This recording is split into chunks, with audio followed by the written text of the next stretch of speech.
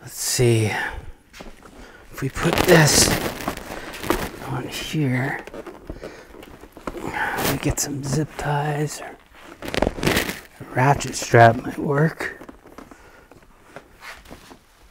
Oh, hey. Nope. I wasn't doing anything. Maybe it'd be better on this one. Yeah. For sure, ratchet straps. Let's go!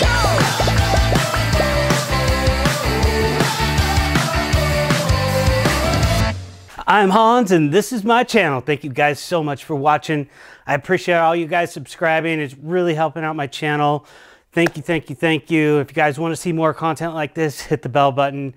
That's out of the way. Now we are going to talk about these two bikes. What are we going to do with them? For sure, I could get this one done, but this one, I'm waiting on another tire. So let me show you these cool dual sport tires. I love this tread pattern. This thing is super, super cool. That is what we're going to put on both of these bikes. Now, I know these are not dual sport bikes, but I also know that I've seen these tires put on these bikes and they look really cool.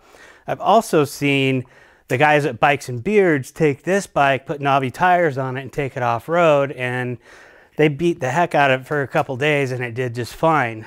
I think the suspension on this will handle like just a dirt road. If you had to go down a dirt road, these tires are going to slide out. I actually had to go off a road to get out of the way of a UPS truck the other day, and I almost dumped the bike because it was sliding out. That's the answer right there. So for right now, what I'm planning on doing is putting these two tires on this bike. Then this bike will be done the way I want it to be. There's a couple little things about this one. When we do that, there's like a little air box restrictor thing under the seat. So I got to figure out how to get the seat off, and we'll take that little restrictor out and see if we get a little better airflow. This bike, on the other hand, I want to do these tires on this bike. I think it's going to look really cool. And this is going to be more of a street fighter bike. So what I'm thinking is to get, this is a 7-inch headlight. And I was thinking about putting something like this here.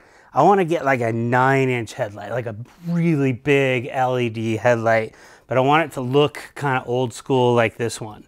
Have that kind of old, I don't know, round 80s, 70s look. Have that planted right there. This little thing around the speedometer and everything will come off. So I'm going to go ahead and remove that. I'm going to remove this brace that's here. Right now, when you turn the steering wheel, the cluster and the light stayed facing forward. Nothing wrong with that, but what I'm going to do is I'm going to hook the headlight up to these forks right here. That's going to sit under here. I'm going to try to keep the same cluster if I can. Maybe we'll do our best. So then we'll put these tires on it, and then this bike is super, super loud. That's the other thing. I'm not a fan of loud bikes. If I lived in a big city and I was in traffic, I get why people have loud bikes. Makes total sense. I live in a little tiny town, and the back roads here, there's hardly any traffic. You have a better chance of getting out of the way or whatever it's going to take. Where'd the headlight go? We've got these tires, the exhaust, and the headlight, kind of the front end assembly to work on.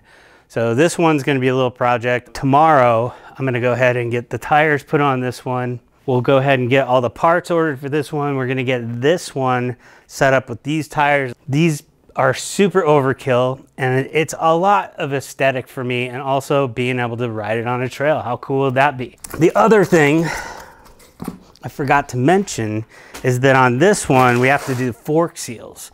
I was gonna do this. You could see that there's shot. There's not much in there right now. There's so many guys already out there on YouTube that are showing you how to replace your fork seals. You guys don't need another boring video showing that. You get it. I'm just gonna have it done, or we'll do it here and just get it out of the way. If you guys want to see content like that, let me know. I mean, maybe you would watch it. I don't know. If you guys have any ideas for this bike, feel free to let me know. I mean, if you guys saw something cool somebody else did, send me a picture, whatever it takes. If you have any other ideas for this bike, let me know. They said they could have it done tomorrow. We'll see.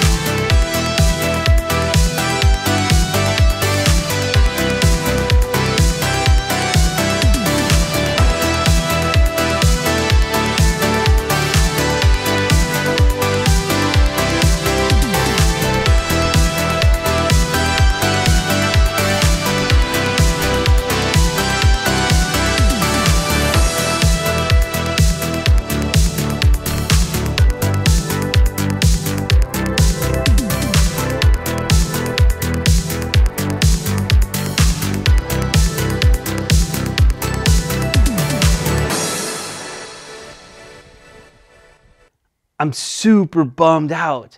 My microphone on my GoPro, big, gigantic, modular microphone head jack thing came loose somehow, and I did not get any of the audio when I was riding this bike. It was so awesome though. This bike does so good. Like, just the way that it handles, the difference between these tires and the stock tires, night and day. And then if you want to take it off road, I was riding through this gnarly, like, loose dirt chop, kind of up and down, like bumps and big boulders. In the way, I didn't hit any of the boulders because there's no clearance on this thing, but I mean, this thing handled so well. Like I was saying, I got out of the way of the UPS driver coming up my driveway the other day, and the whole bike, the front wheel tried to slide out, the back wheel tried to slide out. This thing was solid in the dirt. And then when I was on my way home, I was like, let's just see how it does in the pasture. And I took off. Actually, I was trying to avoid my neighbor coming up the driveway because our driveway is so narrow you can't get two cars or even two people hardly to walk by each other. So I took off down into the pasture, and I never would have done that with a street tire. There's the perfect reason why you need these tires. Go like this, we'll go off-road.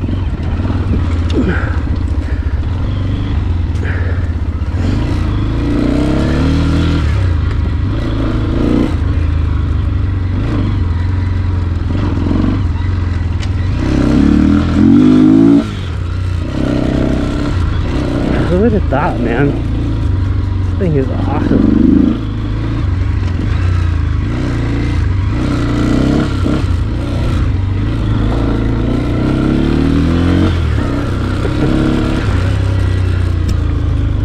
There's absolutely no way I could have done that with street tires on here. I would have fallen in my face. I mean, this thing handled perfectly. It was so good. So I'm really sorry. I wish you would have been able to hear me talking, because I was actually like laughing and just having so much fun and just going through the dirt and hitting. I hit a couple jumps. I mean, this thing was off the ground all the way, so it was really fun. But I have to say, the way these tires look, the way the bike rides, everything about it is better the way it's set up now. It cost me about 350 bucks to get the tires mounted and buy them and all that, but well worth it. If this was my daily driver and I was taking this to work every day, without a doubt I would do this to the bike. Even if I never rode a trail, if I never took it in the dirt or in the gravel, this handled so much better than it did with the other tires on it. There's like a little air box restrictor thing under the seat. So I got to figure out how to get the seat off, and we'll take that little restrictor out and see if we get a little better airflow. I've removed that snorkel piece, which was underneath the seat here, and now I don't know. The guy that I saw, he actually sent me a text and said that he was able to get his bike to go 75 miles an hour. I don't know if that's downhill with the tailwind or what, but we're gonna give it a go and see if that makes any difference at all by taking that off. 65.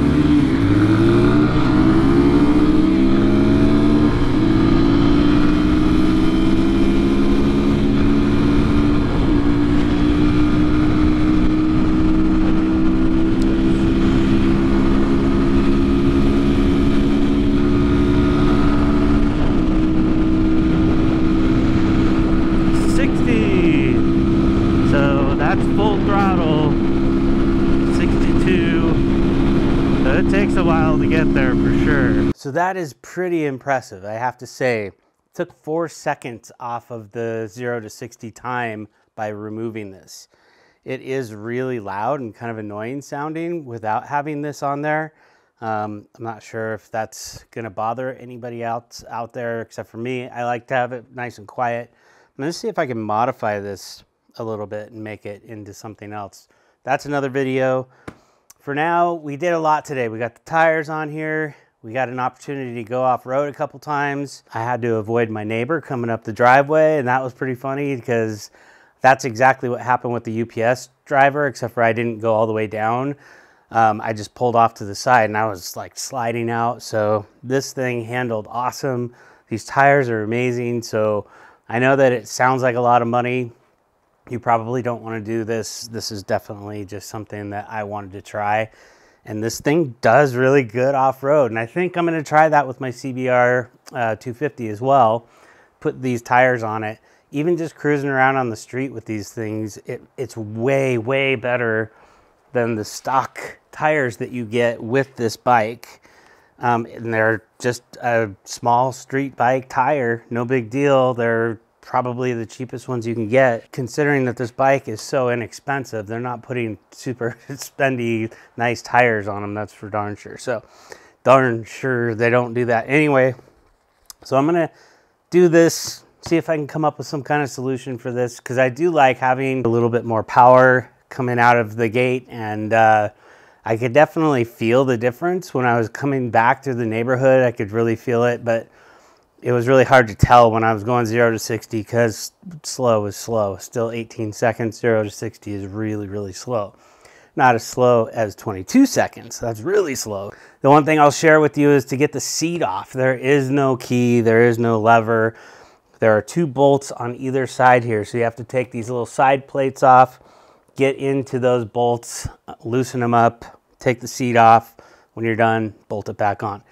It's not like the end of the world. It's not super hard, but it would be nice if it was just like a lever that you had that locked that you could get underneath there. Typically, on my bikes, I'll keep my registration underneath there just in case I get pulled over. That way we've got paperwork and I don't get in trouble. So that's it for the KPM video. I really appreciate you guys watching. Thank you guys for subscribing. I really, really appreciate it. My channel's growing and I really want to do this full time. So thank you, thank you, thank you. If you guys want to see more content or get notified for my next video, hit the bell button and you will see me in the next video.